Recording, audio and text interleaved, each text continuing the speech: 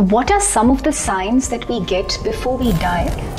So there can be multiple signs. I'll give you an example of my aunt's mother-in-law. She was like passing away, and suddenly she saw that there were 4 men in dark clothes waiting to take her away.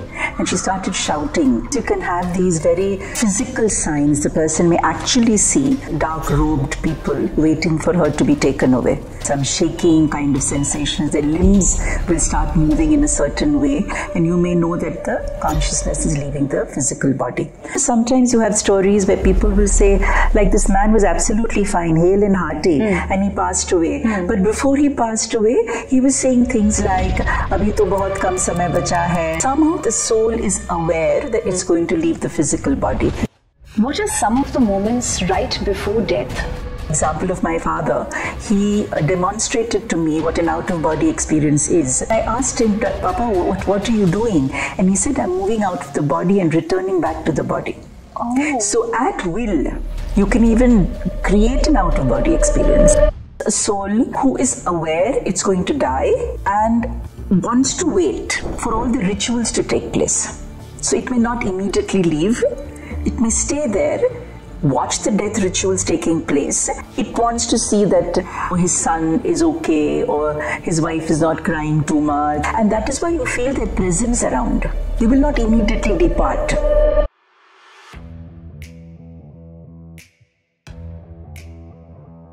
Dr. Trupti Jayin, a highly celebrated clinical psychologist, past life regression therapist, has been a trailblazer for her groundbreaking work on past life, gaining nationwide acclaim for her show Raaz Pichle Janam Ka on national television. Dr. Jain has also featured on the 3rd episode of our podcast Body to Being, which saw over 1.3 million views. Let's say I've died in a car accident or naturally or suicide. Does the kind of death affect my next birth? Let's say clients who've committed suicide in the past life. I said, okay, so do you want to go and see what's happening at home? So they will travel. Their consciousness will travel to their home and they will see their parents grieving and they'll get very upset. If you opt to die and in a way that is not natural, then you are going to carry that depressive symptom forward. You'll carry those sadness, all those emotions will be carried forward and you'll create a hell afterlife for yourself. Have you ever heard of somebody, a poor man, living under the bridge of Bombay, committing suicide? No. Isn't it surprising? Yes. They will not commit suicide, they will not kill themselves. The next topic I want to talk to you about, ghosts. Do they exist? We'll do part, puja, some rituals to remove the spirit. The spirit doesn't go away. Yeah. 1 day, 2 days, 1 year, 2 years. I've had people who've called me and said, "Ma'am, 20 saal se ye spirit mujhe tang kar raha hai." Have disembodied beings come to you? Ghosts come to you? So I had this doctor from Pune who came to see me. Now during a past life session, suddenly they say, 5 to 7 bodies are shown to you at the time of birth, and you will be choosing the body related to the lesson that you have to learn. Can one body inhabit 2 souls? So you have this saying that आप ही के जैसे 7 लोग और हैं. 84 लाख योनियों के बाद आपको मनुष्य जीवन मिलता है. 84 लाख योनियों में कितनी सारी desires हमने create की होगी. And also when you're born in the human body, you have multiple desires. You may be a doctor, but you wanted to be a singer. You're a singer, but you wanted to be a businessman. To fulfill the multiple desire it has created in multiple lifetimes. So sometimes the soul can split into 7 bodies, and these 7 bodies can live in different parts of the world. A clairaudient and psychic, her dedication to unraveling the mysteries of the human soul has led her to conducting workshops on past life therapy, spiritual numerology and transactional analysis, cementing her legacy as a luminary in the field of holistic wellness. In today's spiritual wellness episode of the Body to Being podcast, we are delighted to welcome for the second time the illustrious Dr. Trupti Jayin. What is Pitru Dosha, and do we suffer from some kind of an ancestral trap? Namaskaram, Dr. Trupti Jayin. It is wonderful to have you back. The last episode was loved by all and we're so glad to be doing this again with you. Even me, I think the last episode was watched by everybody all over the world and they loved it. So the last time around we spoke about the secrets of past life Let's take it forward from there. So what are some of the signs that we get before we die? So sometimes you can have these very physical signs. The person may actually see dark-robed people waiting for her to be taken away. That is one way in which the person will have a signal that the person is going away. Second, you can just have a feeling that you're being pulled out of the physical body.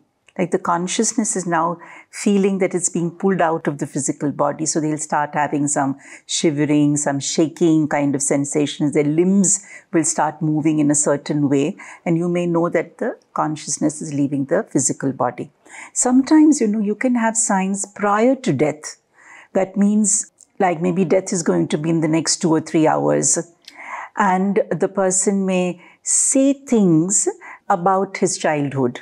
Or they may start seeing their parents who've passed away, their grandparents who've passed away many years ago, and they'll say that, oh, they have come, and then he will talk about his childhood memories.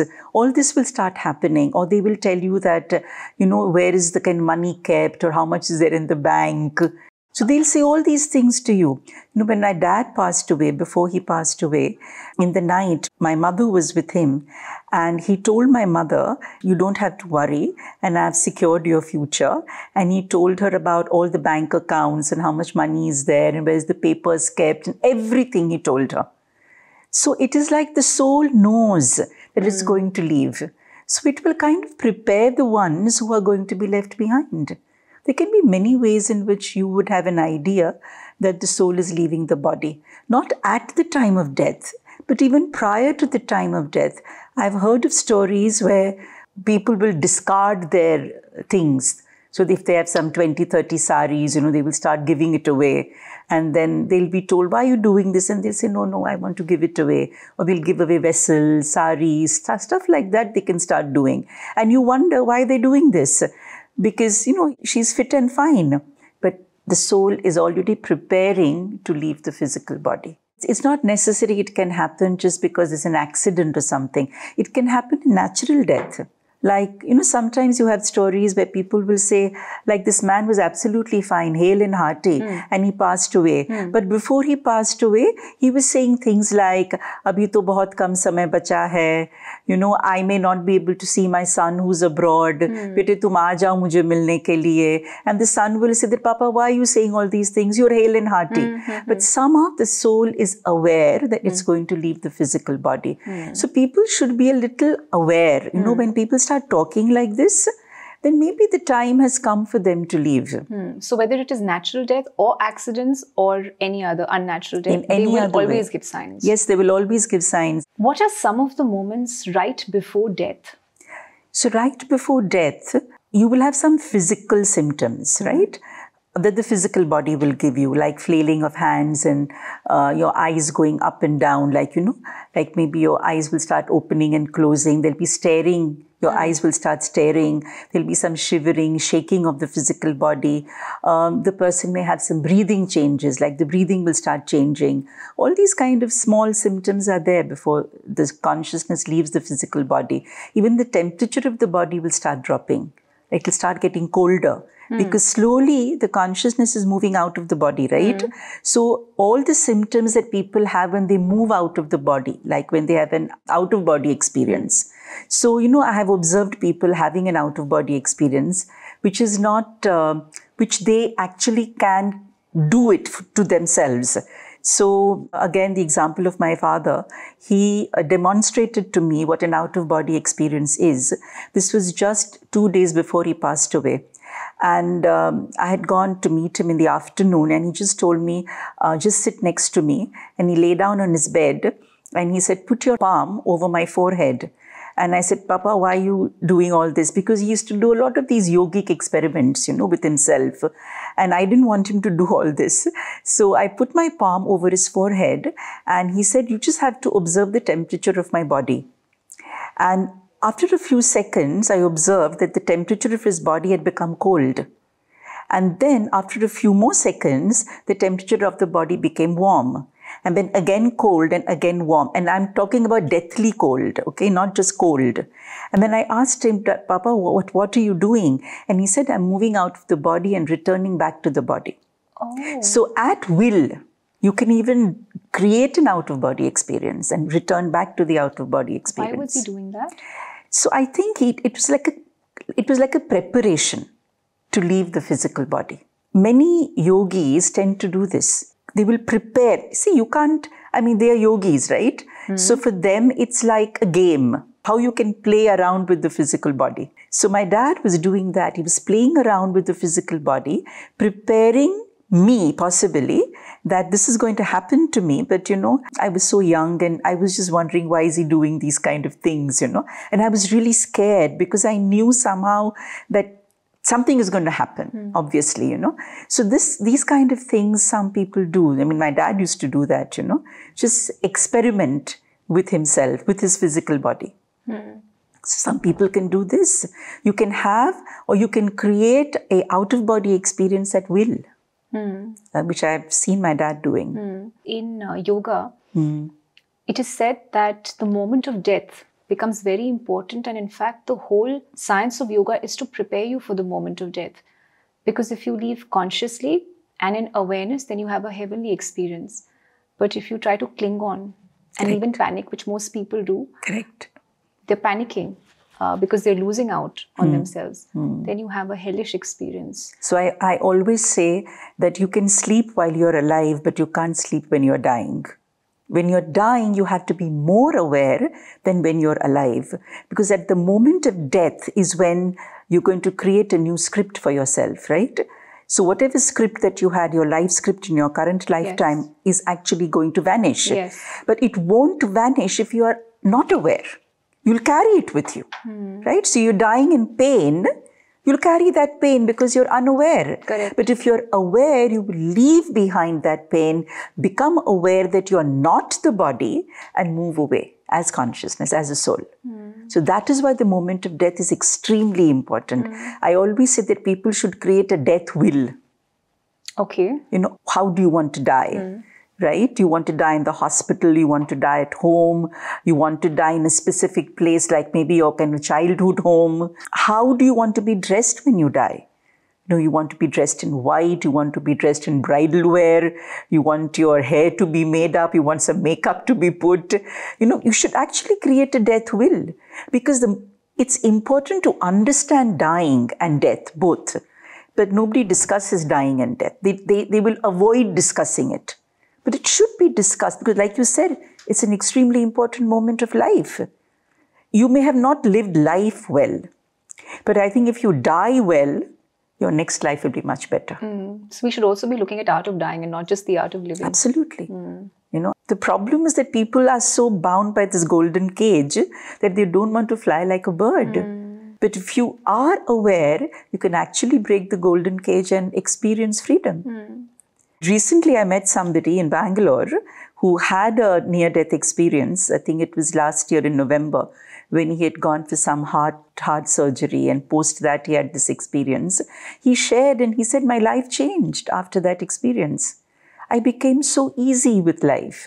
I didn't take stressors. He's already 87 or something like that. But he said, I feel more free because I've experienced what it is to be without a physical body.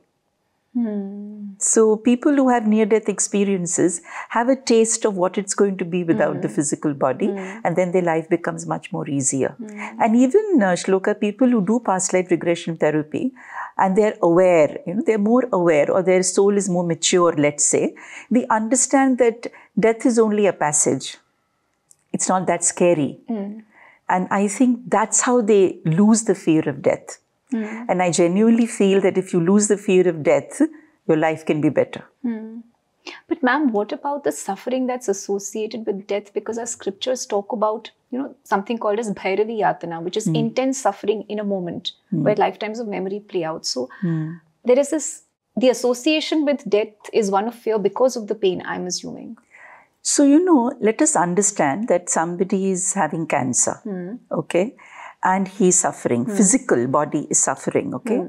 It's very interesting, which I've experienced in many sessions, is when you die and your body is suffering with illness, somehow at the moment of death, the soul leaves the physical body, so it does not have to carry forward the physical suffering. So the body is suffering. Okay, but the consciousness, the soul will leave the body, so it does not carry the suffering.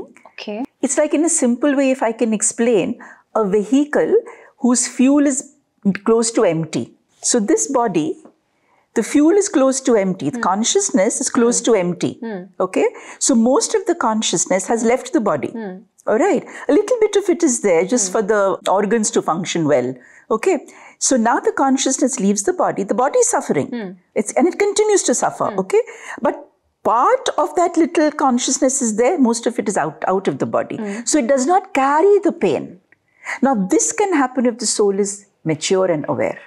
If the soul is unaware and attached to the physical body, then it will carry the suffering. Does it make sense? Yes. How does the moment of death define my next birth? So there can be 3 ways in which this can happen. 1, somebody who's unaware will carry the pain from the physical body to the next lifetime. Okay. Because the soul is not that mature, soul is attached, soul is possibly left behind a lot of money, family, wishes, desires, right?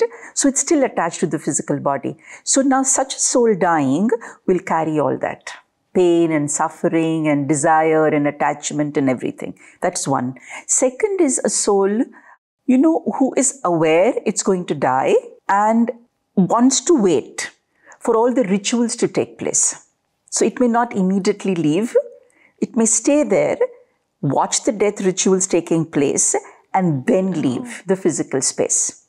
Because it is still attached, but not that attached, but still, it's kind of in conflict. It wants to see that maybe, his son is okay, or his wife is not crying too much, or whatever reason it is. So some souls wait for the rituals to take place. That is why you have Payback. So some of them would wait for 13 days.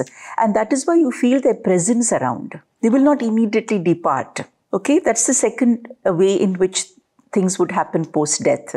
And the third are those souls who have come and gone so many times on this planet that they are happy that they are going to leave the physical body. So they don't even wait for the rituals to take place. They will just leave immediately. So it depends on the maturity of the soul and how many incarnations the soul has had. Because if the soul has had very little incarnations in the physical body, in the human body, it is trying to understand, what death is all about. But somebody who's had many incarnations physically, like thousands of incarnations, they have already completed their task, so they don't need to stay for the death rituals. They came, they did their task, and they left. So it's very variable, Shloka. It can't be the same for everyone. Let's say I've died in a car accident or naturally or suicide. Does the kind of death affect my next birth? So, my consciousness is in the physical body and I die in an accident. I'm about to get married, but there's a car crash and I die. Now I have this desire because I want to get married to my loved one. Okay. Now, at that moment of death, I'm going to be mourning my own death. My consciousness will mourn my own death. Oh God, what's happened? And I may not even believe that I've died because it's so sudden. So my consciousness will stay around, in that area where the body is lying and now the ambulance has come. So I'm watching all this taking place. But I still don't believe that I'm dead. Because the body is still there and my desire to get married is also still there. So the unfulfilled desires will be projected by my consciousness as if it is taking place. Because they say that earth is a school where we are learning things, but afterlife is also like a school where we are able to fulfill our unfulfilled desires. So the mind will start projecting whatever desires I have left behind, so that it will take possibly a few seconds for the mind to do that. And once I do that, I'm okay to move away. Do you have any such experience in among your clients? So among my clients, I'd say that they would tell me, like when they're in the past life session, after the past life they've seen and they've died. Let's say clients who have committed side in the past life. Yeah. Now, I will tell them, okay, so they'll say, Abhi, what am I going to do? I said, okay, so do you want to go and see what's happening at home? So they will travel, their consciousness will travel to their home and they will see their parents grieving and they'll get very upset and all that stuff. They will see that happening, okay? Now when they move from there, they will recreate their childhood, which was happy. So in afterlife, they will create a scene where they were loved by their parents, where they felt fulfilled by their parents, where they realized how much their parents loved them. So this is recreated by the mind, okay? And then after that, they feel comforted and then they're able to move ahead. This happens to many people. So afterlife is very interesting, Shloka. Yeah. Correct. Because death is interesting. Like we said, you die aware. Yeah. But afterlife is very interesting because it's in the afterlife that you will experience things that you wanted to experience, that desires that you had for the future. Okay. You know, you had, maybe when you died, you had this idea that a few years later, I will have a child. And now it's gone, right? Because you've died. So in the afterlife, this person will create a scene, will project a scene that she is having a baby. All of this is happening after? Afterlife, yes. Afterlife is like life. Okay. It's not that you're dead, yeah, you're alive, right? In another dimension. In another dimension, you can create all this. My consciousness can create the whole drama for me. I can create a hell. And how is hell created? That's interesting also, right? So let us say after I die or even before I die, I'm guilty of many things. Okay. I've done some small sins, some big sins, okay? But I haven't been punished for it. Nor have I punished myself, nor has somebody known about the sins that I've committed. But I am aware of those sins. So after life, I will punish myself. Remember, my consciousness is the purest aspect of me, right? It knows the wrong that I did and the good that I did. It's aware, very much aware. And now it wants to punish itself. Even if I'm a psychopath and I don't feel the guilt, my consciousness will. Yes, my consciousness will. See, a psychopath or an antisocial person is doing it for many reasons, right? Maybe he's come from poverty. Maybe he was Abused. He was abused, abandoned. So many reasons are there for the human being to do all that, right? But my consciousness is aware that I'm doing something wrong. But my physical mind is overpowering that consciousness because for many needs that I have, for many desires that I have. So I will continue doing those wrong acts.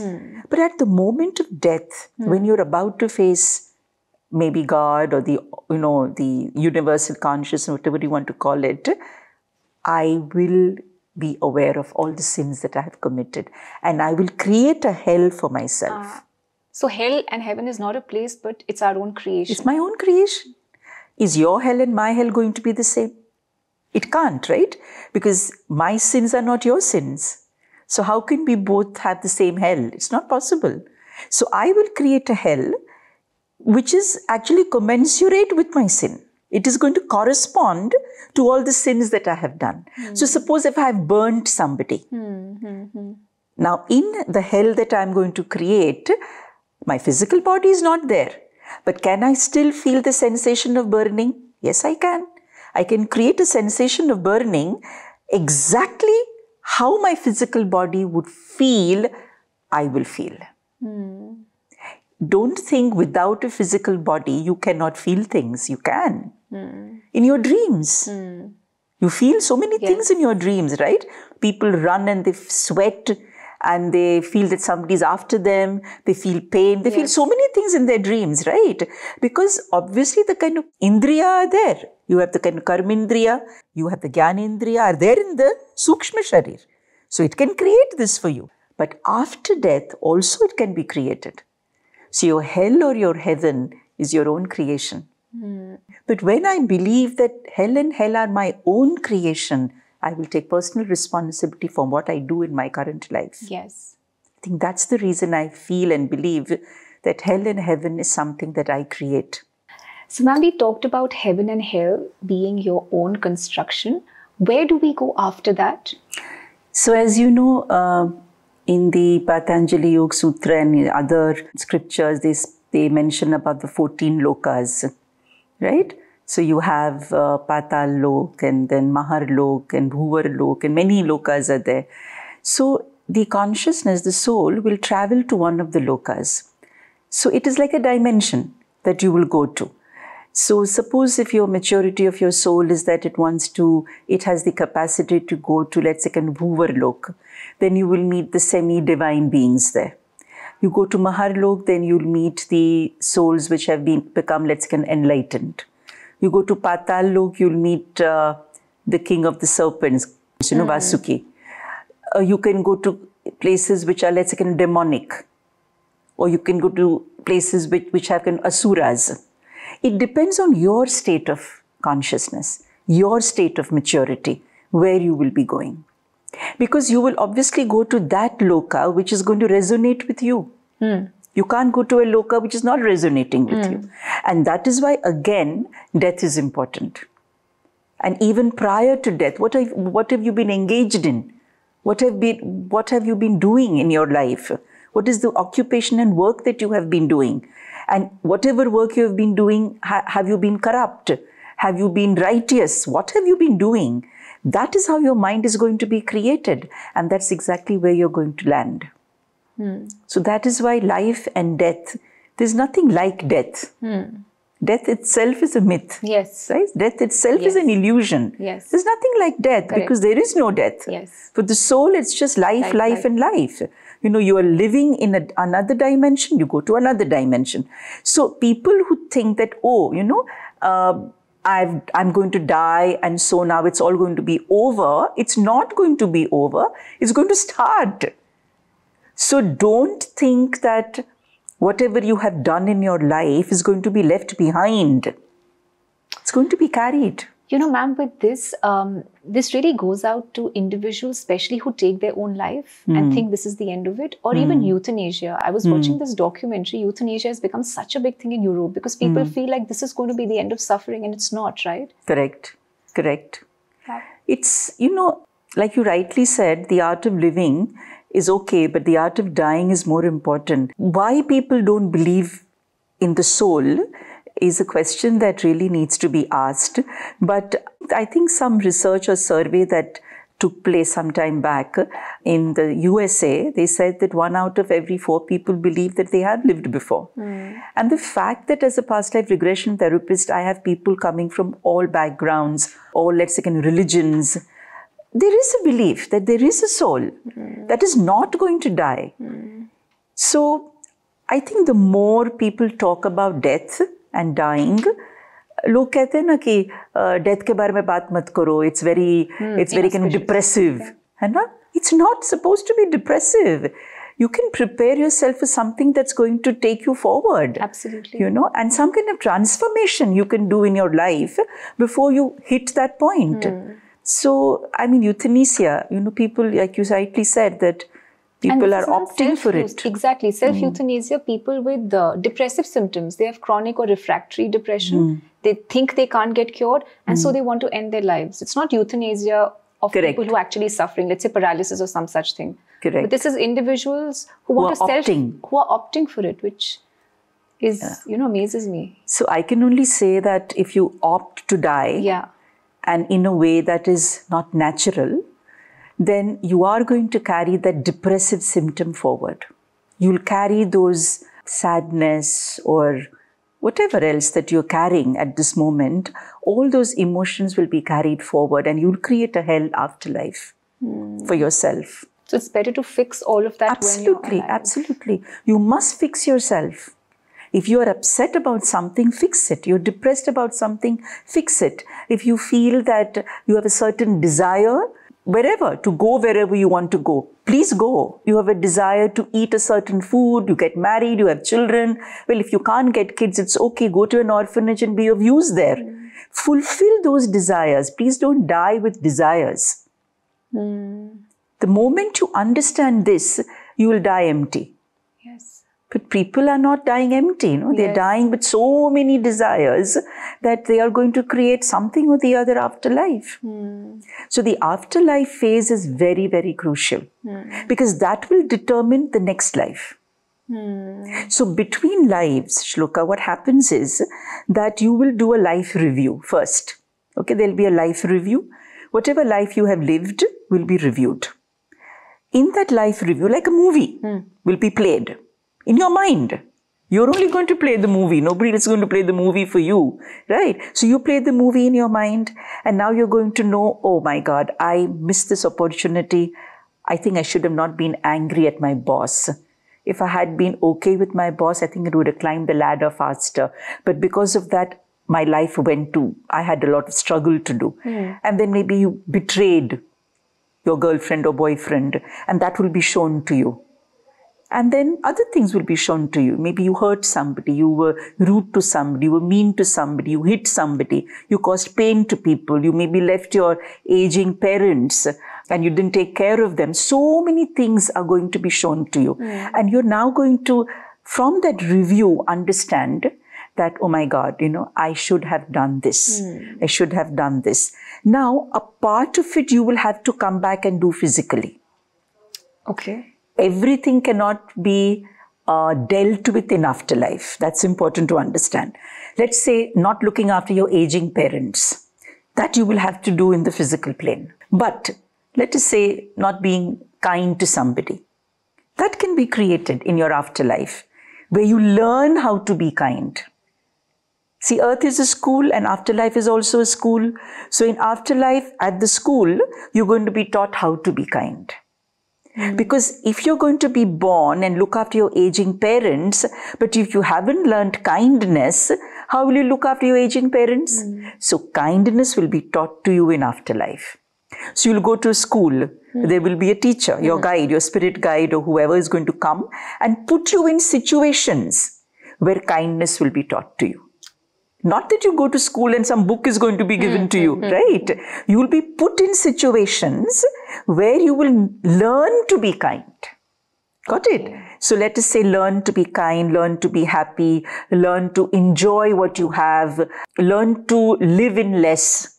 That is also beautiful learning, right? So in this current lifetime, you didn't want to live in less, you wanted to have more. And you felt that having more, I'll be more comfortable and buy a new swanky car or something like that. And because of which you took a loan. And after you took that loan, you couldn't repay the loan and then the bank took the car away and then you suffered. Okay. Now you haven't learned to live in less.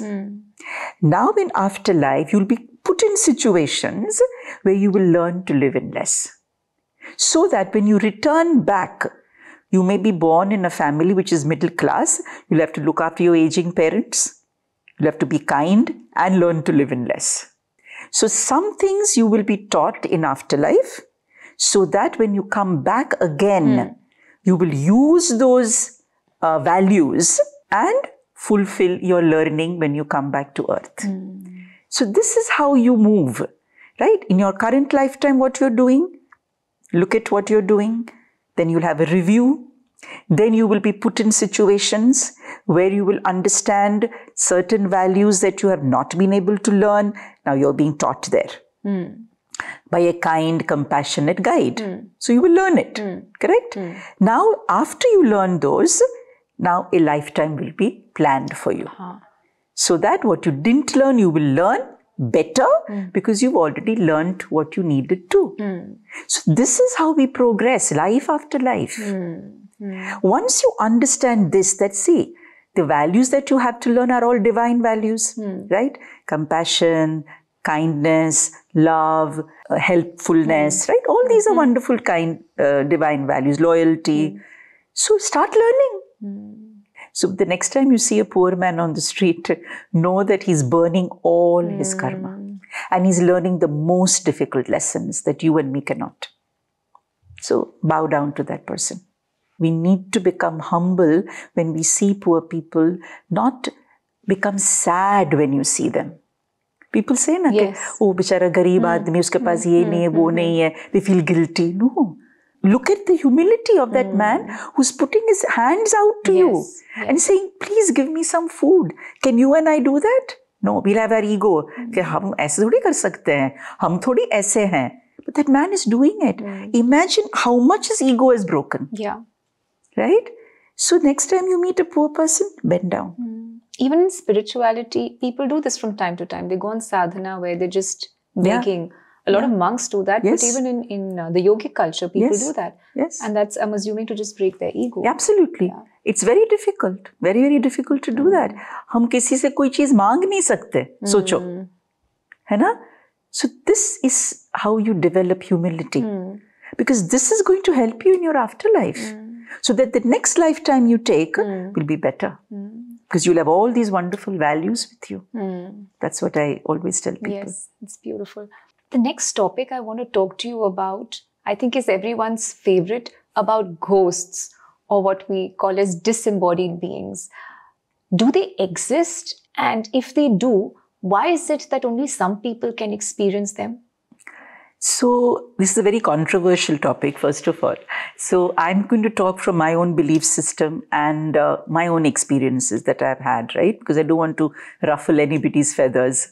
So for me, if I look at the Upanishad and I look at the Advaita Vedanta philosophy, it speaks about oneness, okay? So let me explain this now a little more. So we have a physical body, Sthula Sharir. Now this Sthula Sharir is suffering or not suffering. But obviously as we are born on the earth, we are going to suffer. Now we think of ourselves as whole and complete, right? But are we whole and complete? We are not. We have many parts in us, right? We are made up of many parts. One of our parts is our infancy, where possibly we were born and maybe abandoned. Childhood, where maybe we were molested or abused. Or maybe we went to school and the teacher hit me, okay? Every time there has been stress or trauma to this physical body, a part of me has got affected. Yes. Right? Now that part is collecting some emotion. It could be pain, hurt, anger, guilt, maybe violence, anything. Okay? Now these negative, so-called negative emotions or emotions which are unhelpful are being collected in my physical body. Yes. Okay. Now there comes a time in my life when there is a very difficult phase that comes in my life and there is a trigger. Okay. Now that part of me, so far I've been wearing a mask. I'm happy, smiling, all that stuff. But that part of me is, kind of ruminating itself. Okay. It's eating itself. It's become possibly fragmented. Now this fragmented part of me can take any form. It can take any shape. It can take any color. And it can project these emotions. It can first start projecting these emotions in my dream state. Okay. Because sukshma, right? Physically, in my physical world, I don't want to talk about it. But when I go to sleep, I have no control over it. So it will start coming up. Okay? And maybe in my dream, I will see a shadow. I will see some demonic form. I will see some evil, ghostly form, right? And I wake up with fright. Oh my God, what's happened? Why did I dream like this? Okay? One day, second day, third day, and these dreams keep coming to me. And I start believing that maybe I have some spirit that is affecting me. Some ghost that is now started affecting me. Okay? And slowly, I may start believing that there is a spirit attached to me. I'm okay. But that spirit is not making me okay. So I can blame now whatever I'm doing on the spirit. Correct? Remember, life is about taking personal responsibility, not about giving away personal responsibility, right? So now this person who believes there is a spirit attached to her or him behaves in a certain manner. We'll do part, puja, some rituals to remove the spirit. But the spirit doesn't go away. Yeah. Right? 1 day, 2 days, 1 year, 2 years. I've had people who've called me and said, ma'am, 20 साल से ये spirit मुझे तंग कर रहा है. 20 साल से. There is no other. understand there is only one. There is no other. Right? Oneness का मतलब क्या है? मैं ही हूँ. Right? ईश्वर मेरे भीतर है. So this divine Ishwar, will it allow some other spirit to come to me? No, he will not do that. Right? So all these spirits that people call are actually your own disembodied selves. That is why I say spirit realignment therapy, not spirit release therapy. Okay. You cannot release something because it belongs to you. There is nobody else who is affecting me. There's nothing known as being possessed. No. Possession in the term of psychology and psychiatry is a mental disorder. In our hospital, we've had people who come and they're diagnosed with possession syndrome. It's a condition. It's a psychological condition which is treatable. You can treat it. The person can go away, whole and complete. Because all these disembodied selves are mine only. I can fragment, which is true. You can fragment. I'll give you an example of a young girl who had come to see me. Whenever she would go to Bhuj at her village in a particular festival where she used to have this mata that would come to her and she would behave in a very odd manner, eerie manner. Yeah. And then after the festival was over, she would come back home to Bombay and she would be okay.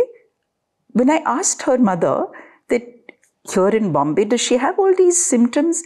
She said, jab ghar mein, if there is a clash, some trauma is taking place at home, some fight, some argument, or somebody says something rude to her, she'll get this mata. But then we feel mata aayi hai na, to usko hum namaskar karte hain. ठीक है? Now, when I did a session with her and I spoke to her before the session, I just checked with her about, what she is upset about in life and what does she want in life.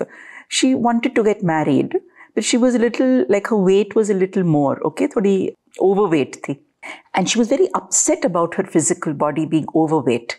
And people would be constantly even reminding her कि तुम अपना वजन कम नहीं करोगी ना तो शादी नहीं होगी. So now this part of her, which was constantly worried about being overweight, started reacting in this manner. Because now people would bow down to her. They would say good things to her. They would be scared of her, fearful of her. And slowly, she started getting what she wanted. They'll say like that. That means they're very much aware of it. So we have to understand, scientifically, isko approach karo, that are we one? No. We are made up of many selves. We call them basically kind of secondary selves, we call them. Right? So we have within us a self that wants to make money, the money self. Within us, I have a self which wants love, the loving self. Within me, I have a self which feels abandoned, the abandoned self. I have so many selves living inside me. Any one or two of them can become disembodied and begin to project itself. Okay. The key is to wholeness. We have to work towards wholeness. We have to work towards becoming inclusive, not exclusive. Yes. Now, how do we become inclusive? When we keep all these selves together. So if a part of me has become disembodied, I'll have to work with this disembodied self and bring it towards me, not away from me. Because I have to become whole, no? But problem ye in spirit release therapies, they will say you go. Yeah. You go to light. Yeah. But the light is here. It's not outside me, right? प्रकाश कहाँ है? रोशनी मेरे भीतर है कि बाहर है? मेरे भीतर है. I am light. I am a soul and I am light. So bring it towards me, not away from me. So we have to realign ourselves rather than releasing anything from ourselves. This is my take on spirit release and this disembodied selves. In earlier times when people used to do exorcisms, that is incorrect as per you. Nothing goes away from you. Nothing can. Why would something go away? Have I come with somebody? No. Then I've come with myself and my many past life memories. My many past life selves also I've come with. That is why in past life therapy you can release, you can understand that, oh, I was this in that particular lifetime, right? And then when the person moves away from that lifetime, we will say bury the emotions there. The emotions that are causing you fear, bury it there. Okay. And now come, whole and complete. But this phenomena of believing that there is something separate from you, that I am not able to comprehend, honestly. Sure. Okay? Because for me, it is, I have to become whole. I have to integrate all my selves so that I feel healthy. If I remove my hand, am I going to feel healthy? No. How can I remove a part of me and feel healthy?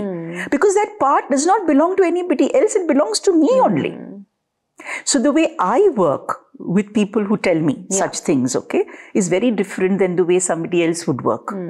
Because I don't believe that I have to release anything from anybody. I believe that I have to integrate this person and make this person feel whole and complete, take personal responsibility for whatever is happening to her so that you can cope with the traumatic events in your life better. Rather than blaming somebody else, let's start taking responsibility for what is happening in your life. And I feel that's the way work has to be done. You know, I was reading some time back the verses from the Chandogya Upanishad. And one of the verses stuck to me, okay? I think if I'm remembering right, it was some 6.4 or something verse. And in which it was said that there is no other. You are the one creating your reality. So if I am creating my reality, not some of it, not most of it, but all of it, then this is also my own reality. Yes. How can it be somebody else's reality coming to me? It was a beautiful verse. Of course, I don't know Sanskrit, so I can't say the verse, but it was really nice. And there was something else that I read after that. There was some kind of explanation about the verse, which said that if you're passing by a potter's house and the potter has a lump of clay in his hand, the potter has made different pots of different shapes from the same lump of clay. Yes. So this is exactly how we are. We are this lump of clay and we have different shapes within us. Any of that shape can break or any of that shape can decide to create some hell for you. But it's all happening in me. I think this is how I would like to understand spirit realignment therapy rather than release therapy, SRT as they call it. Okay. Because this understanding of mine, I think has helped my clients tremendously. Okay. Because they've understood that their life is their responsibility and they cannot go here, there, everywhere to search for solutions which actually are creating fear for them. So this is how I would approach. What about mediums, ma'am? People say I'm a medium. You know, this particular Atma comes to me, this being comes to me, talks to me. Is that real? So, you know, mediumship is real. Mediumship can happen, okay? Because the medium, I mean, not all mediums, but there are some good mediums, right? So what happens during mediumship is you go into a meditative state. Okay. And in that meditative state, because you access the most sukshma part of you, subtlest part of you, you access the most subtlest part of you, which somehow connects to the subtlest part of somebody who's passed away. Okay. And the telepathic transmission can start taking place. Because the whole universe, not the physical world, but the whole universe is like a internet. It's like a matrix, correct? So some telepathic transmission can take place. I'm thinking of you when you call me. That's also some kind of transmission. But you are talking to me on the phone. But this medium is having a telepathic transmission with somebody who's not in a physical form, in a subtle form. But for that, she needs to be a great meditator. She goes beyond the physical body. Like when you sit and meditate. What happens when you sit and meditate? One of the most beautiful things that happens is you feel you are larger than the body. Have you noticed that? You have a feeling of expansion. Yes. Right? What is expanding? Physical body cannot expand. Yes. But that, what is expanding, your consciousness, you're feeling that consciousness is expanded. But in the physical form with your eyes open, you are not able to feel it. But when you close your eyes, you start feeling that expanded self of yours, which is your consciousness. First the sukshma part, the subtle, and the subtlest. So these mediums can get to the subtlest. Okay. And then they can possibly get some transmission from the ones who've passed away. Okay. But not from somebody who's passed away 10 years ago. Somebody who's passed away, maybe in the last couple of months. Who is still in the life between life stage. Okay. Somebody who's in the life between life stage is still in the subtlest stage. So some transmission can take place from there. That's how mediums work. Okay. Have disembodied beings come to you? Ghosts come to you? So like I said before, ghosts is not something I'm going to entertain. I have come across people who are showing me their disembodied self, is how I'd like to put it. Okay. So I had this doctor from Pune who came to see me, and he's a good example to understand this also. So he came to see me, and he was overweight, and he had some digestive issues and stuff like that, and he wanted to work with it. Now, during a past life session, suddenly he starts talking in a gruffy voice. His body starts moving up and down, like he's actually able to move from the bed, the supine position like this, and come down and come up and come down. He's talking in a guttural voice to me, shouting, like scolding me. Okay, that why are you doing this to me kind of stuff. So I realized that there is a part of him that is fragmented. And this fragmented part needs to be dealt with. So I started speaking to the fragmented part, because the doctor was not speaking to me in his voice. The fragmented part was speaking to me in that guttural voice. So I started speaking to the fragmented part, and this fragmented part was talking to me. Okay. And the fragmented part indicated to me that he was like a tantric, and he was doing some pujas. Okay. And he was speaking some shlokas and doing some pujas and stuff like that. And then I told him that, what are you going to achieve by doing all this? And you are disturbing this person, because I'm speaking to the fragmented part. So I have to speak to him as if this aspect, this person is different than you. Yes. Otherwise, how is it going to integrate with that person, right? So the fragmented part told me, I'm not going to go away. I'm going to trouble this person, because this person is doing things to me which have disturbed me. And the whole story that unfolded was, this doctor used to go to Jain, the Mahakal temple, regularly and sit in the crematorium. Okay. And he would be looking at these tantrics doing these pujas, and he also would, say the shlokas and do the pujas and all that. And he had some particular tantric which he used to visit regularly, who would talk to him about what his life was. Like he used to eat raw flesh and whatever else that he used to do, okay? Now this doctor started getting influenced with this tantric, and a part of him started behaving like that. And he started eating meat, which he was not eating before. He started eating meat, and that is how his digestive issue started. Okay? And slowly, his behavior also changed. Not that some Atma had gotten to him. He himself was creating an aspect of him which was acting like a disembodied self. Okay. So during the session, I integrated. And I spoke to this disembodied self and had a conversation with it, and slowly integrated it with the self, which was the healthy self, right? Now, during this process, this doctor, that self, was actually not very much aware of what was happening to him. But after the session, when I had actually taken a video of it, because you don't see such cases frequently, right? So I'd taken a video of it and I showed it to him. He was stunned. And he said, that's the reason I have the stomach issue. And then he told me more about himself, that, he was doing some kind of alcohol he used to take, and he would be doing some pujas and saying some mantras, which his wife was very upset about. And after that, he stopped going to Jain. After the session, he became absolutely fine. Absolutely all right. There was no problem with him. All his issues were solved. because the integration was important. And that is the reason I even showed him the video, because I wanted him to be aware that it is happening to him. You are doing it. Then he told me, he spoke to me about many things, about why he was attracted to Jain and stuff like that. Not that somebody told him to go to Ujjain. That aspect of him wanted to go to Ujjain. So he was going to Ujjain. But after that, he stopped going also. And he's absolutely healthy. There's no problem with him now. So what I'm trying to say is that when you work with such people who are showing their disembodied selves, it's important to understand the philosophy and integrate them together rather than releasing things from the person.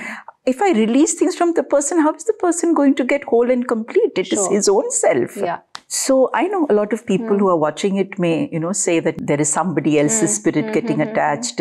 So I'll give another example. Let us say you're staying in a building and you have a daughter who is having problems in school, okay? Who is feeling depressed or having study stress and doesn't have too many friends and his teacher has scolded her, whatever, okay? And somebody in the society commits suicide. Now this child is aware of that person but doesn't know that person, okay? But there's discussion in the house. Oh, that child was in the 12th standard and this child committed suicide. बेटे तू फिक्र मत कर, तेरे साथ कुछ नहीं होगा, तू तो पास हो जाएगी. Some conversation is taking place. This girl is going down to play and people are talking about this girl who has committed suicide. Now this girl is at the weakest moment of her life. She is beginning to identify with that girl who committed suicide. मेरे साथ भी तो ऐसा ही होता है. मुझे भी तो टीचर चिल्लाती है. मैं भी तो स्कूल में अच्छे मार्क्स नहीं लाती हूँ. मुझे भी तो मेरे पापा मम्मी बोलते कि तू क्या करेगी. I'm being compared. Similar things this child is now feeling. Is it not possible that a part of this child will fragment? Yes. And now this fragmented part will start behaving in a certain manner and this child will start showing me symptoms where I feel maybe some spirit has got into her. Yes. But such a child, when brought to a psychologist, can get better without doing any spirit release therapy. Okay. So you start working in a healthy manner with the child, make the child feel that she has the power to get well, give her some positive words, some affirmations, do work with her to get her confidence up, speak to the teacher, go to the school. I'm sure the child will be fine. There will be no problem with the child. I want to talk about rebirth now. So we've talked about death, we've talked about in-between, we've talked about disembodiment, and now rebirth. How does the soul enter a new body or a new womb? So after death, we spoke about after death, right? You took a review. You have now understood hell and heaven. And now you are planning for a new life, okay? Now, it is not necessary for you to be born immediately. It depends. It depends on the afterlife state, okay? Now, when I start the process of being born again, I have to choose my parents first, okay? My parents will be chosen reviewing what do I want to learn from my parents, or what do I have to do for my parents. Do I want to have parents my entire life alive? Do I want to have my parents dying early? Do I want to have my parents, one of my parents dying when I'm 20? I'll have to plan, right? Because that's very important. That also will be planned according to my lessons that I have to learn. Suppose I had to learn to look after my aging parents, going back to the example I gave, then obviously I will choose my parents to have a long life because I had to look after my aging parents. Suppose I have to learn about taking family responsibility, which I did not take in my previous, some of my previous lives, then I will choose my father dying early so that I take family responsibility and I become the bread earner for the family. If I want to learn about what it feels to be abandoned and have a rags to riches story, then I will choose that my parents leave me on the street and I'm adopted, and then I have a rags to riches story. There are so many permutation combination. First of the choice of parents. Then choice of my body. What kind of a body do I want? Okay. A male or a female body? Do I want a body which is crippled? I want a body which is healthy. I want a body which is plump, overweight, slim, thin, weak. I have so many choices. Yes. They say that about 5 to 7 bodies are shown to you at the time of birth. Your guides will show you 5 to 7 bodies, and you will be choosing the body related to the lesson that you have to learn. Even the looks? Even the looks. Even the looks, the kind of looks that you want. You want dark skin, you want fair skin, you want skin which is possibly kind of pigmented. So many choices are there. There is a lot of choice. And you have a lot of free will to choose this. It is possible that you don't want a crippled body, though you have a lesson, a postponed lesson, where you have to learn how it is to feel completely dependent on somebody. But you don't want to do it now. That's why the body was shown to you, crippled body. But you say, no, I'll do this later. But now I want to learn this lesson. Can I please learn this lesson and pass in this, which could be maybe to have fame? I want to experience fame. So can you please give me a body which is going to be famous? But the crippled body, I'll learn it later. Why you later? can do that. Why later? Why not never? Because those lessons that are to be learned will have to be learned. There's nothing like never. Like I spoke about poverty. That cannot be learned in the afterlife. That you will have to learn in the physical plane. Certain lessons have to be learned with people in the physical plane. And certain lessons can be learned in the afterlife plane. So certain things you have to learn here. Having a crippled body, why you have to learn it in the physical plane? Because you have to learn about dependency. You have to learn about understanding the human body, how it operates. But you can't operate it. That helplessness that you feel, because possibly in some lifetime, you have done it to others. You have crippled others. You have killed others. You have maimed others. So now you're born with some hand missing. Isn't karma very subjective? I could be a soldier in the military, having killed an enemy. Correct. And then how does the payback happen? So if you're a soldier, are you killing them out of vengeance? No. Or are you killing them out of duty? Duty. Okay. So duty is different and vengeance is different. Okay. If I kill somebody out of violence, out of vengeance, out of anger, out of trying to get something from them, then karma will, karma will follow you.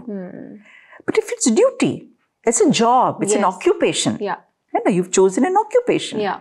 That occupation demands something. Okay. So that is duty. Right? You're not doing it out of your own free will to kill. Yes. You're doing it because you've been told to do it. Because there is this is the work that you're doing. So that is different.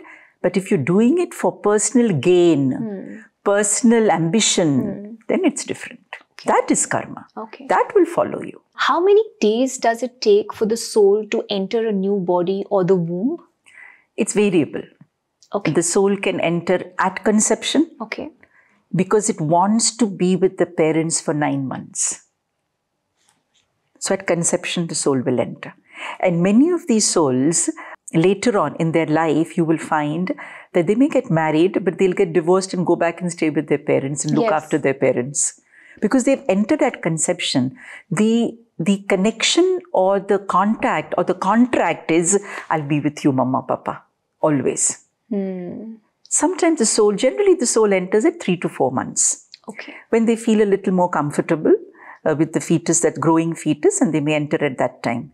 And sometimes they may enter even at the moment of birth. Okay. That can also happen sometimes. There's also a soul swap phenomena, where there is a soul that is in the fetus. It is going to be born. Okay, the child is going to be born. And suddenly, the mother's sister passes away. And the mother is very close to the sister and wants the sister to come back to her. Then there'll be a soul swap. Okay. The soul that is in the body of the unborn child will swap places with the sister's soul, and the sister's soul will come into the body that's just going to be born, the baby that's just going to be born. That can also happen. I've seen that happening in a couple of cases. Okay. Soul swap phenomena.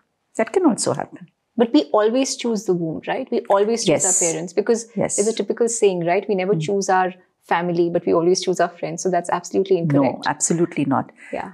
Why would I come into this world not knowing where I'm going to be born? Yeah. Does it make sense to me? Yeah. Okay. Can one body inhabit two souls? So, you have this saying that आप ही के जैसे 7 लोग और हैं. Correct. ऐसा एक saying है. जी. है ना? Now, in the world. In the world, yeah. So, क्या ये possible है? आपके जैसे 7 लोग और हैं? Possible है. Why? As it is said in, in Jainism, that 84 lakh योनियों के बाद आपको मनुष्य जीवन मिलता है. ऐसे कहा जाता है. ठीक है? अब 84 लाख योनियों में कितनी सारी desires हमने create की होगी, right? And also when you're born in the human body, you have multiple desires. You may be a doctor, but you wanted to be a singer. You're a singer, but you wanted to be a businessman. So many desires you have. You are a singer, but you want to now have a family life, be married, have 4 children, have a wonderful home, have a swanky car. So many desires, right? Now, in a single lifetime, a soul is not able to fulfill the multiple desire it has created in multiple lifetimes. So, sometimes the soul can split into 7 bodies. And these 7 bodies can live in different parts of the world, doing different jobs. One married, one divorced, one single, one unmarried. Different permutation combinations. One male, one female. One having a different sexual orientation. All this can happen because the soul can do anything. It can create anything. It can wear different costumes, right? So it is possible that one soul can split into at least 7 bodies. Okay. But not all souls. The soul that is quite mature, quite understanding of this phenomena can do it. So, I want to talk about stillbirths. The fetus is fully developed. Everything is fine, but there's no life in the fetus. That happened to my bua. Her first child was a stillborn girl. Why does that happen? What's happening with the soul here? So, stillbirths are more to do with karma of parents. Okay. It's not the stillborn baby, okay? It's more the karma of parents. Somehow parents have to learn a lesson, some karmic lesson of grief.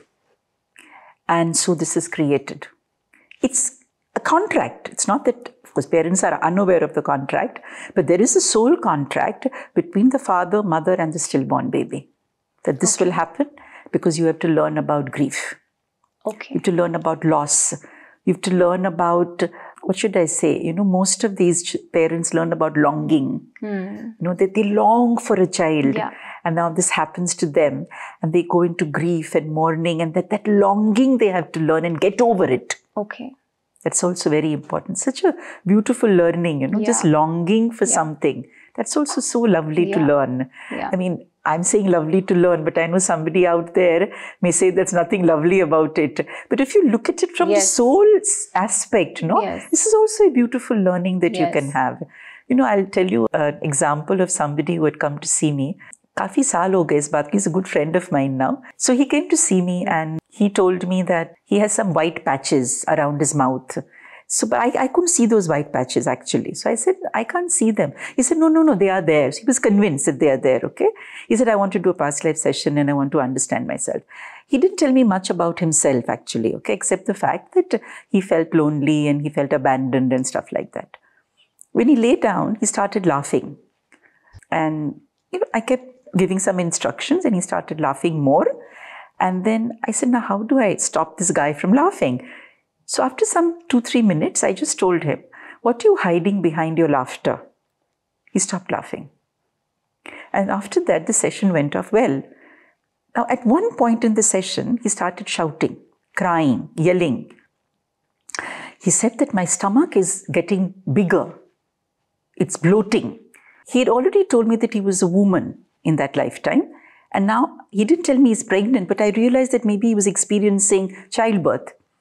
And then, generally we don't touch our clients, right? Because we don't. But he was shouting so much, so I wanted to know exactly where the pain is. So I just touched his abdomen and he started shouting more.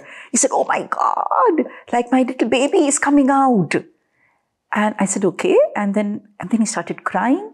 So many emotions he had in that 15-20 minutes. And the baby was stillborn. And then he tells me that, oh God, like I never want to become a woman again. I never want to have a baby again in my life. I said, okay. I said, look at the baby and recognize the baby. Who is this baby in your current lifetime? Then he tells me he's my partner. Oh. But he had not revealed this to me prior to the session. Okay.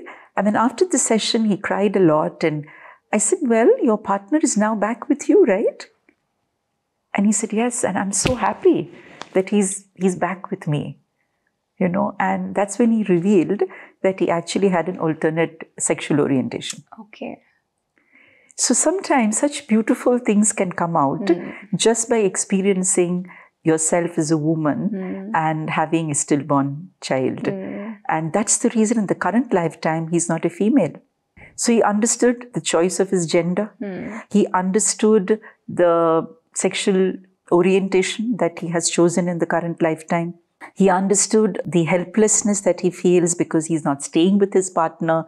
He wants to go because the partner belongs to another country, but he's not getting a visa to go there. So, you know, I mean, so many things were revealed to him. And honestly, his life changed after that. He got a visa and now he's happy with his partner. Okay, wonderful. So how things can change, yeah? So stillbirths also have a story. Ma'am, I want to talk about karma. Karma is that sutra or thread that ties us from the previous life onto the next life. So the reason I choose my present family or my present birthplace or even my present country, the reason I'm born in India and not Pakistan, for example, is based on past life karma. Can you explain this concept to me? Yeah, absolutely. The place that you choose, the family that you choose, the gender that you choose, like we said, everything depends on your karma. Yes. What is it that was unresolved, unfulfilled? Where will it get fulfilled? Yes. So suppose I want to learn about family responsibility and duty. India is the best place. Yeah. Right? If I want to learn about my own self and work on my own self and learn about becoming, let's say, kind of independent, then possibly a Western country is good enough for me. If I want to learn about, you know, living close to the beach and the shore and having a job which is maybe a fisherman's job, then I'll be born in a coastal country. So it depends on the occupation. It depends on the learnings that you have to do. It depends on so many aspects, actually. It's very variable, very different. Every time you choose a life, you're learning about family, you're learning about self, you're learning about money, about how you're going to utilize your physical body. Suppose you want to learn more about the machine, the vehicle called the body. You may take a job of becoming a, let's say, a manual labor. Okay. Where it's more about the physical than the intellectual. So it's very, very variable, the kind of choices that we make, you know. So let's talk more about the kind of individual karma that we have, the family karma that we select, collective karma that we have, and the contracts that we create. So let us say that this is you. Okay. Okay, you're right in the center. Yes. And you have certain people in your life that are very close to you. So you have certain people in your life who are very close to you. You have a daddy, mummy, husband, sister, brother, but you may not be close to everybody, right? So I want you to place two people whom you are very close to, and you can place them in this circle. Okay.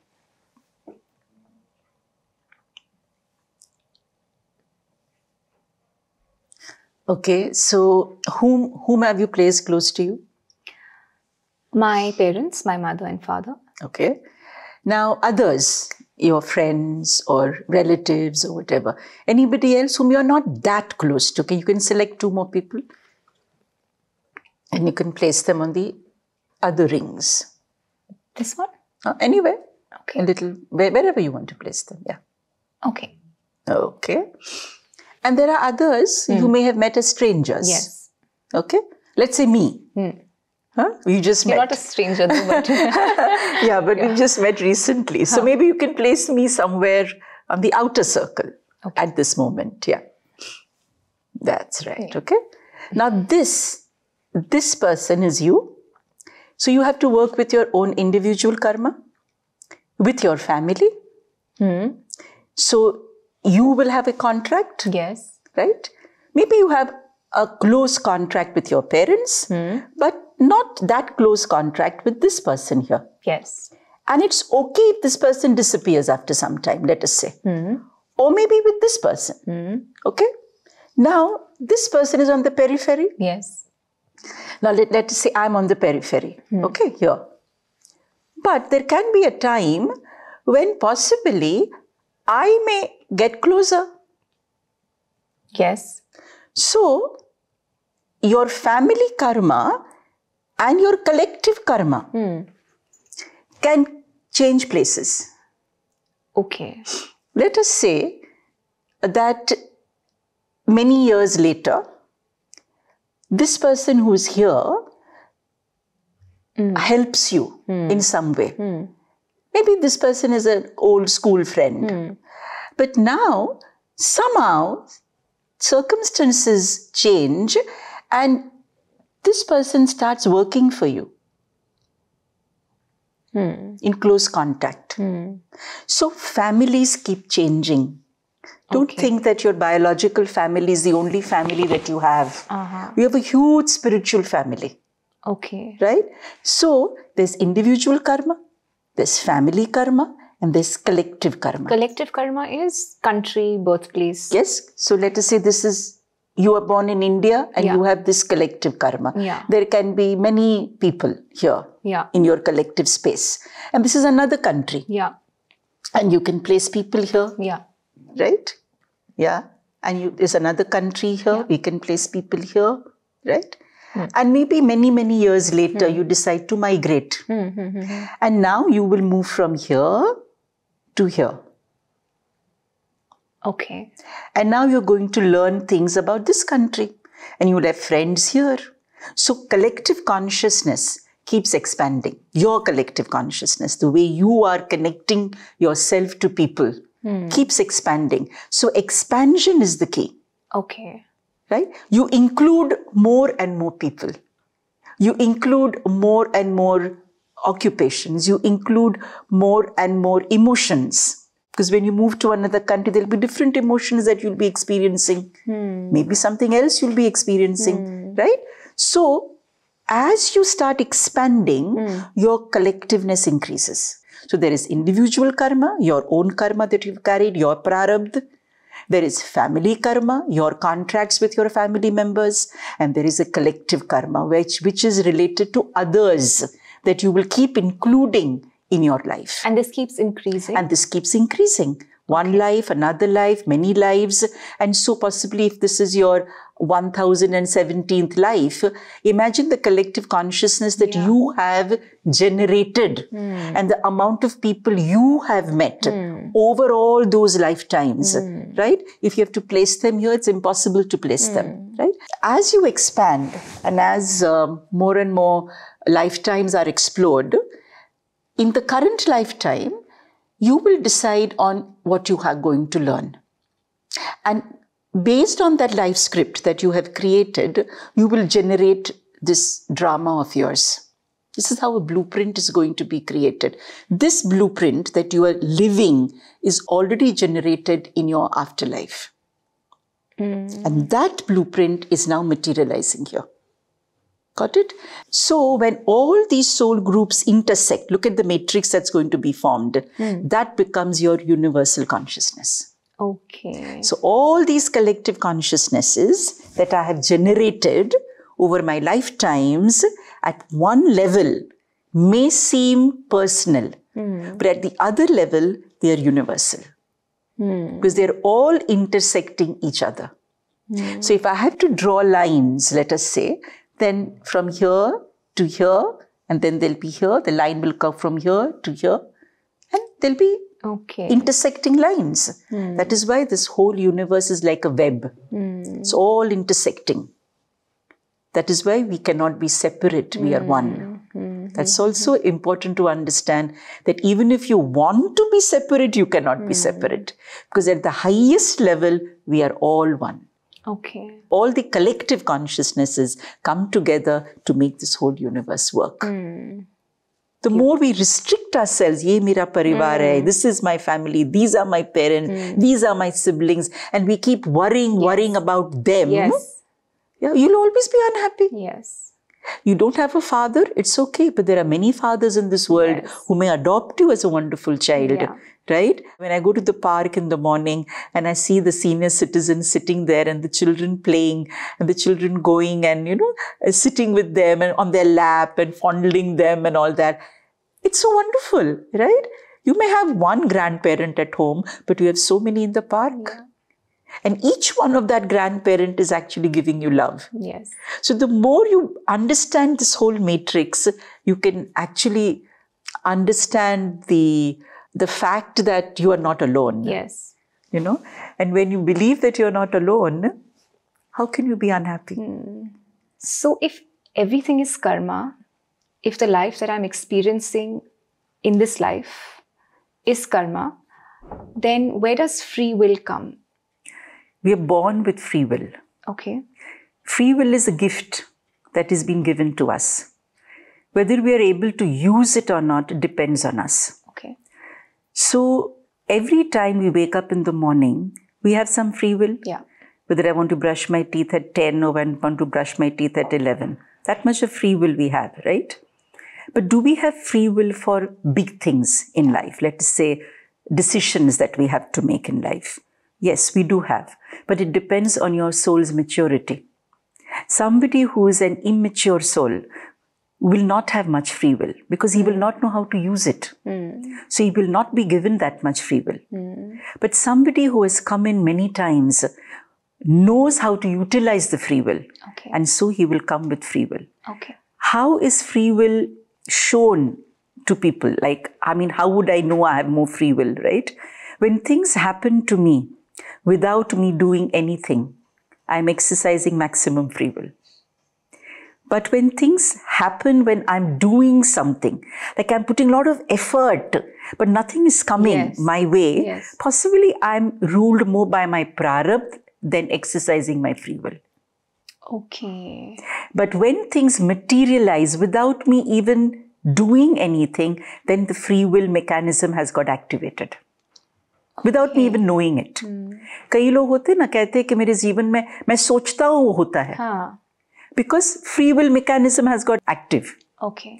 प्रारब्ध कम है. So free will ज़्यादा है. But a person who struggles all his life is carrying more prarabdha and less free will. Okay. So we are given free will to utilize. But how are you utilizing it? But you don't know how to utilize it. So can I break that past karmic impression in this birth? Yes, you can. You can. The example I can give is, let us say, kind of Angulimal. Angulimal was driven by prarabdha, right? And then Lord Buddha arrived on his path. And he said, when will you stop? And Angulimal had a transformation. As if all his 100% free will he utilized. He was unaware that he has free will. That is why he was doing what he was doing. But at that moment, as if the Lord made him aware. He didn't gift him free will. He made him aware that he has free will. Yes. And so Angulimal exercised his free will.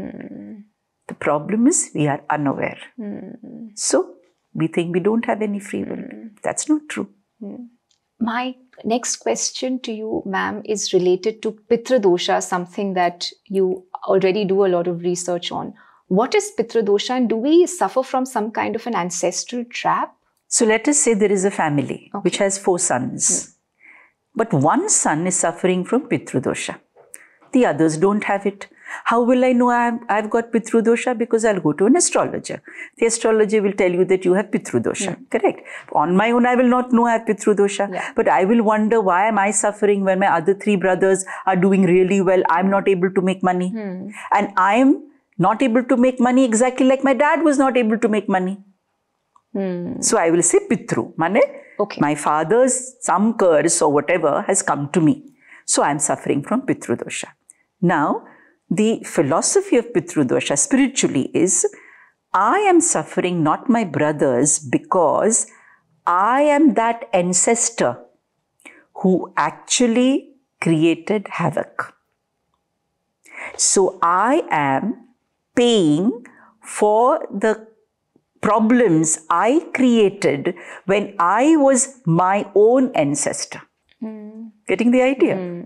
So I am born, but I am my own ancestor who is born now again.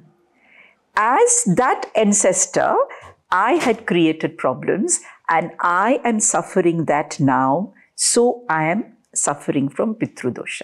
That Pitru is me only. Acha. Pitru koi aur nahi hai. So I am the ancestor. I am the ancestor who did something wrong. Some curse came to me and now I am born again and I am suffering that dosha. That's all. So when we do sessions, we realize, people realize that, oh my God, I'm only that person who did what I did maybe a couple of generations ago. Because we are born in the same family circuit. That is how family karma is also created. Okay. So Pitru Dosha is a very vast subject, of course, but this is what people need to understand. Okay. And they can go for sessions, Okay. which we call family constellation sessions, Okay. where we do transgenerational healing. Okay. So healing across generations have to be done. And for that, people need to make their family trees. So once they make their family tree, a constellator will understand what is happening in the family. There's repetitive patterns that are shown, right?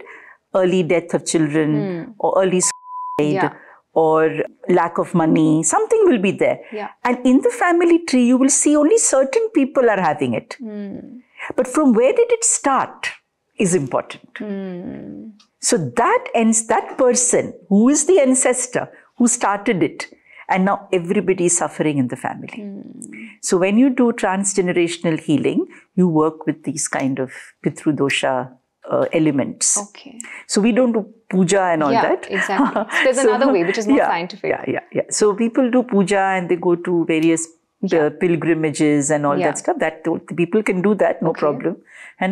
But this is the more scientific and spiritual way of taking responsibility of what started with you.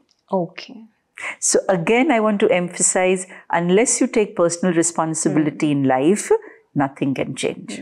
Change can only happen with taking personal responsibility. Wonderful. Thank you so much, ma'am, for the second innings with me and hopefully many more to come. And you're such a gifted speaker. You're so talented and, of course, so warm and compassionate. So thank you so much for having this with me. Thank you, Shloka. It was an honor, honestly. And I love you. I love you too. And please continue all the wonderful work that you're doing. Thank you so much. Thank you. Thank you. Thank you. Thank you. Thank you.